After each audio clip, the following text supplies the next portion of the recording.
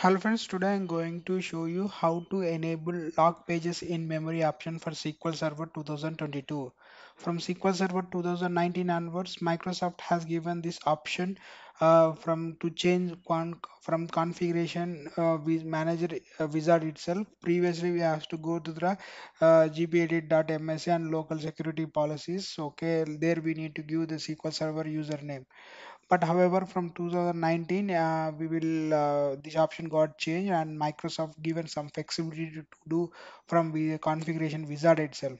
So open your configuration manager with run as administrator and select the instance that which you want to change.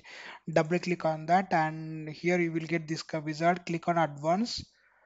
Here you need to here we are you are able to see log pages in memory option. Select yes, toggle that and select yes and click apply.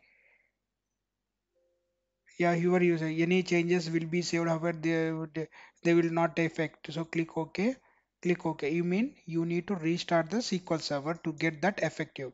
So right now man, if you have downtime, talk your client and restart that. Okay, so this is how you need to enable log pages in memory option for SQL server 2022. I hope you may like this video. Thank you.